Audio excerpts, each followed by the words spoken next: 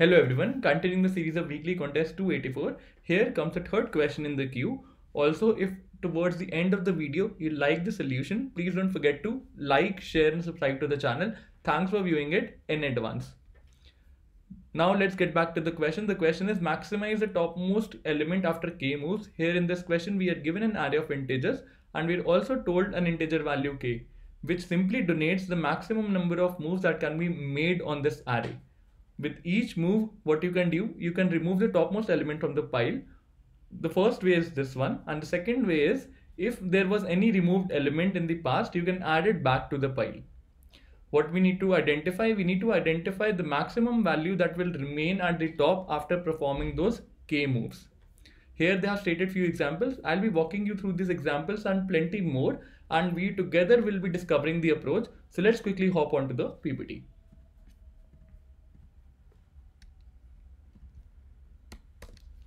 Maximize the topmost elements after k moves, Leetcode 2202. It's a medium level question on Leetcode and I totally. Let's shoot for the first example. Here the elements are 5, 2, 3, 4, 0, 6. I've slightly changed it so that you get a good hold of the concept and how are we actually deriving the solution. The value of k in this case happens to be 1. And in the first move, there's only one possibility that I simply remove the 0th element from the stack, which happens to be 5, and 5 gets added to the removed element set. And what is the current state of the stack after it? 2 becomes the topmost element, as a result of which 2 is our final answer. So what is the takeaway from this example? The takeaway is simple, that 0th index cannot contribute to the answer. K-1 index cannot contribute to the answer. Along with this, the kth element can contribute to the answer. Just remember these 2 points. It will help you in the further analysis. K-1 will not contribute to the answer and kth index may contribute to the answer. So let's proceed ahead, and next we see the value of k happens to be 2. In the first move, what do? I simply remove this 5. So 5 gets added to my removed element set, and in the next move there are 2 possibilities. Either I put back this 5 or I remove 2, which is my first element. So let's do it one by one. In the first go, what I'm gonna do, I'll simply remove this 2. So 2 gets removed and it gets added to my removed element stack.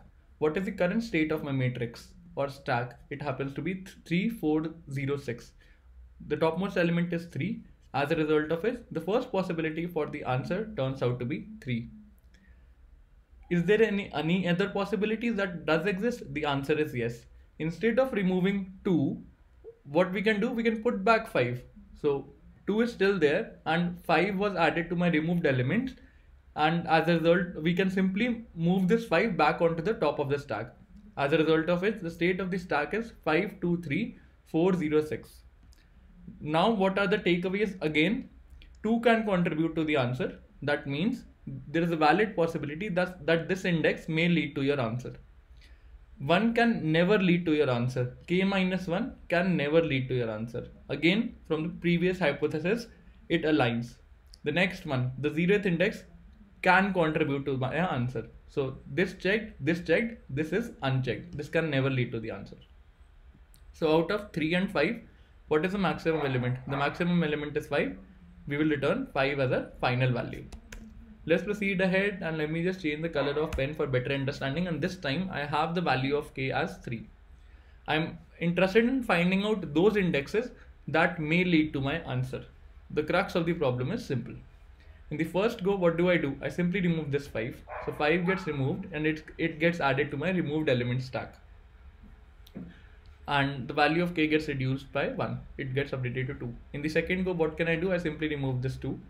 So 2 gets added to the set. In the third go, I can simply remove this 2. So this gets added to the stack. We have elements as 5, 2 and 3 that have been removed. What is the current state of the stack? 4, 0, 3.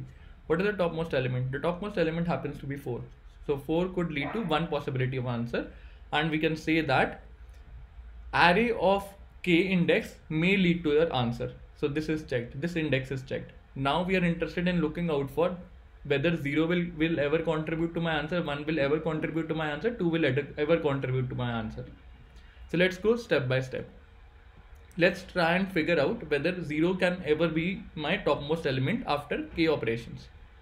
So instead of deleting 3, what I can do, I can simply put back 5. Let me just explain it in a better way.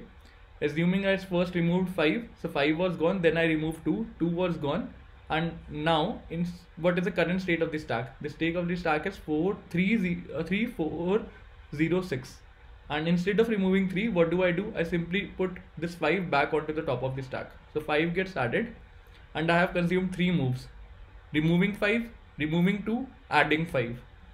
What is the topmost element of the stack? The topmost element of the stack happens to be 5, as a result of which my 0th index may lead to my answer. So 5 can be your possible answer. Let's take few more cases.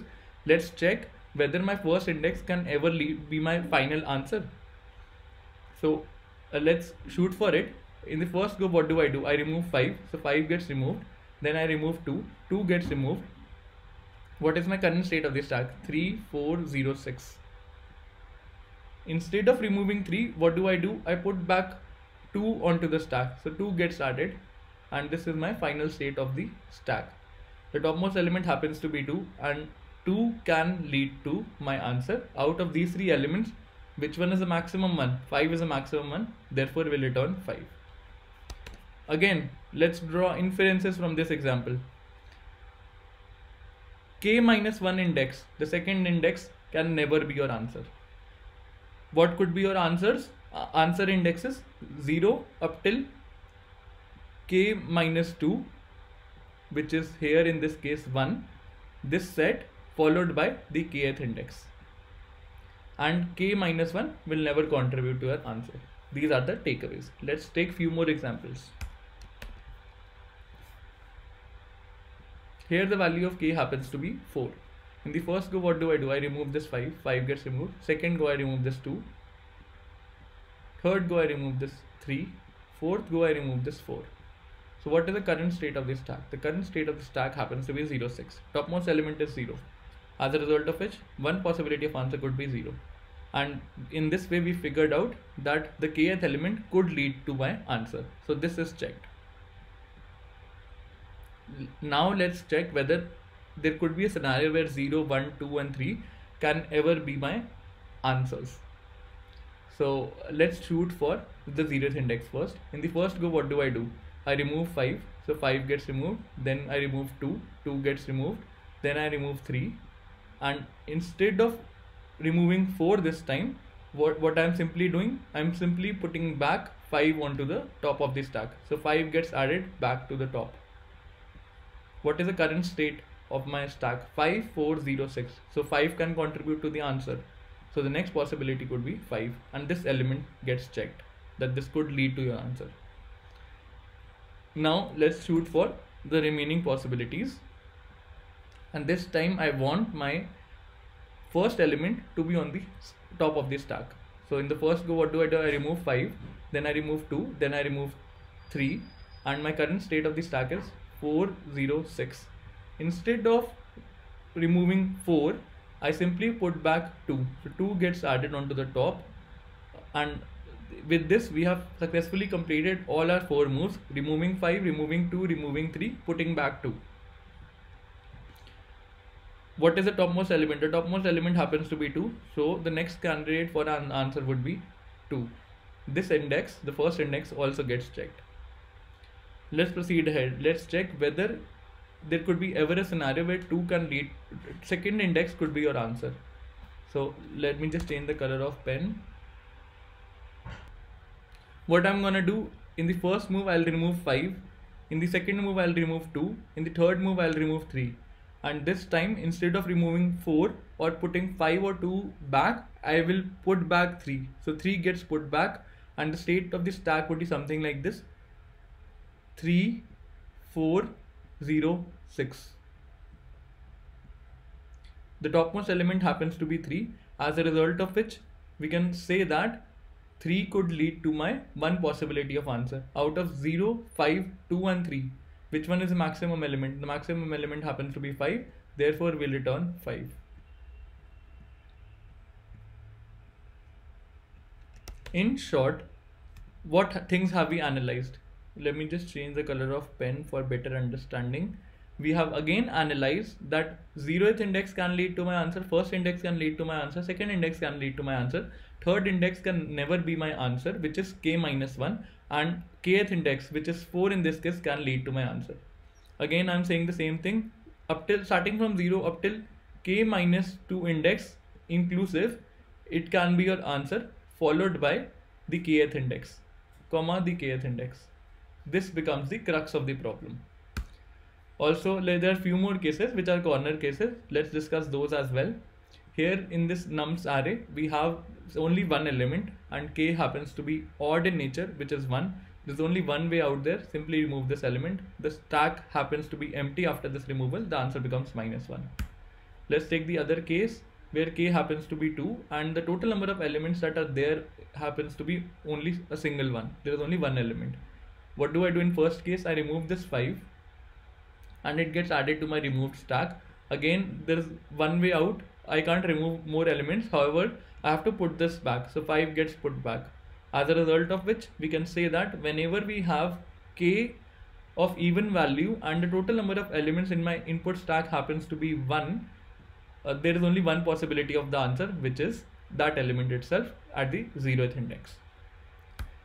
The other possibility which I want to highlight would be for k equals to any odd index and there is only single element in your input array, the answer will be always minus 1 in those cases. So these are like special cases for the total number of elements happens to be 1, even and odd. For even case, the answer would be the 0th element. For the odd case, it will always be minus 1. To conclude it further, let's quickly hop on to the coding section and I'll exactly follow the same steps as I have talked here. What do? I check if my total number of element happens to be 1 and k happens to be odd in nature. I simply return minus 1. Pretty simple and straightforward. Otherwise, I go ahead and create my max variable. I start the iteration from I equals to 0 and I look up till k minus 2 indexes. Here I have added a safety check, maths.minimum, whatever the total number of elements that we have, comma k minus 1. So the loop will go up till k minus 2 indexes. I look out for the maximum element in that range. Along with this, if I have more elements present in my array, if k happens to be less than nums.length, I again check a validation against nums of k. In short, the problem reduces to searching for the maximum element in the range of 0 up till k minus 2, comma k. So this is what the problem tells us to find out maths.max of this particular range. In the end, I simply return the max element and let's try and submit this up. Accepted. The time complexity of this approach happens to be of order of n. The space complexity is constant time. We are not using anything extra over here. This brings me to the end of today's session. If you enjoyed this question, then please don't forget to like, share and subscribe to the channel. Thanks for viewing it. Have a great day ahead and stay tuned for more updates from Coding Decoded. I'll see you tomorrow with another fresh question.